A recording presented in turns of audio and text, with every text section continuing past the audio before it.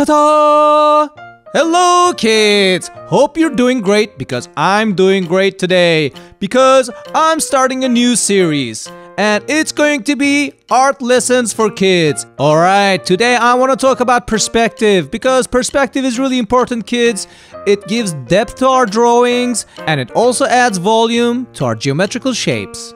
A cube is a very helpful shape when we're trying to learn perspective, kids, because it's a lot easier to explain perspective with a cube. And how do we start drawing a cube? With a square, of course, because cubes are made out of 6 squares. I'm using a really red for my square. And the next thing is I need to find a place in my paper for a point. That point is very important, kids. It's called the vanishing point, and our perspective is going to go towards that point. It's like the shapes in my drawing will be trying to reach that point. I decided to use a great green for my vanishing point. And I'm gonna use a lot of colors while I'm drawing this because I want to show you each step of perspective drawing in a different color. It's gonna make it more fun and a lot easier to understand, I think. I hope. Anyway, now it's time to draw our perspective lines. I'm gonna use a Yabba Dabba yellow for my perspective lines because I want them to look lighter. And what I'm gonna do is I'm going to connect the corners of my red square to the green point. So that means I'm going to draw 4 lines. Each of them will start from a different corner, but they will all arrive to the green point. Great! We're gonna use these yellow lines for the depth of our cube.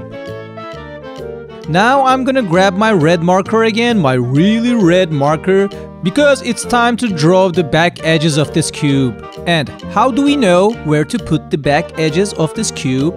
Since my green point is on the upper right corner of my paper, the back edges are going to be on the right side and on the upside of my square. And these 2 new lines are going to be parallel to the right edge of my square and the upper edge of my square. Now we come to the most exciting part. It's time to connect the dots, kids. We will draw over the 3 yellow lines between our back edges and our front edges so that we can see our cube in full form. And voila! I think it looks pretty good, kids. What do you think? I like it. I'm sure yours looks better, but still, I like mine too.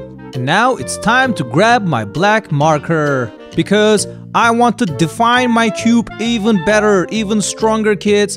That's why I'm going to go over the red lines, the really red lines, with a thick black marker. I think using different colors for each step made it a lot easier to understand. Do you agree? Well, I hope you do. If you agree, kids, if you like the way I explained it, please write it in the comments so I know.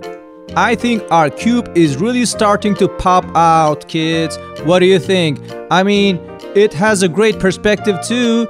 It looks very realistic. And to make it even more fun and learn some more, I'm going to start painting my cube, and each side will have a different color. We see 3 sides of this cube now: the front side, the right side, and the upper side. I'm using a Yabba Dabba yellow for the right side of this cube.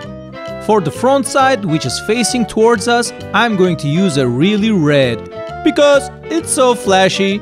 And also, these 3 colors I'm going to be using are connected somehow, kids.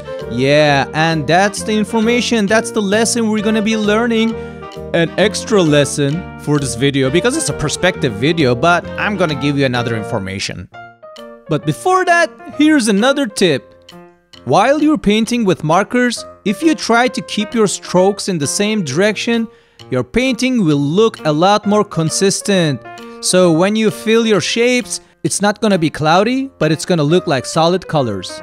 For the upper side of my cube, I'm gonna use the best blue color, which brings us to the second lesson in this video. What are those 3 colors, red, blue, and yellow, have in common?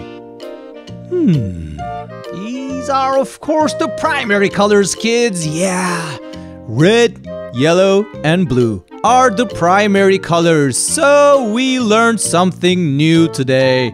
Again. Like we never do that.